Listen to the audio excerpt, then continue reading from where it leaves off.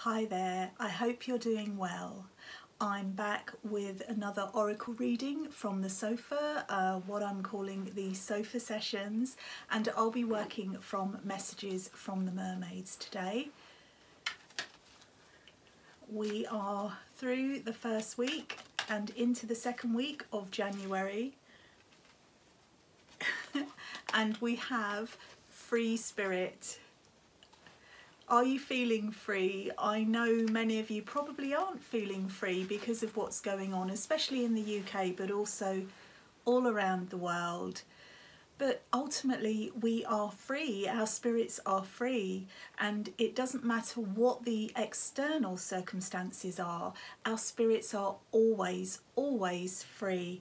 And sometimes we can experience this freedom through meditation, through dreaming, through astral travel, through creativity, through singing, through music, through dancing. There are so many ways that we can literally feel free within the confines of our homes or wherever we're residing currently. This beautiful mermaid is showing us that we are free spirits. No matter what the external circumstances are, we can still express the freedom of our spirit. She comes in with a little bit of cheekiness, saying, I can do this if I want to, I can do that if I want to. She's a little bit cheeky, this mermaid, but not in a bad way. She's cheeky in a light-hearted, fun way. This mermaid is swimming into our reading today to remind us all that we can be a little bit cheeky too, because she is super cheeky,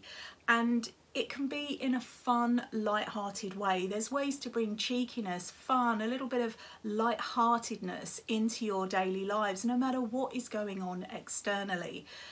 Even if it feels like, well, I don't feel like being cheeky, I don't feel like laughing, I don't feel like being light-hearted. Of course, many people feel like this, but also when you can bring this element of humour and light-heartedness into your life, you'll find that everything has a kind of, it takes on a sheen of positivity, and yeah, this is going to be okay, because it is going to be okay. It actually is okay right in this moment. And it's only when we wrestle with the things that we think should be happening as opposed to the things that aren't happening.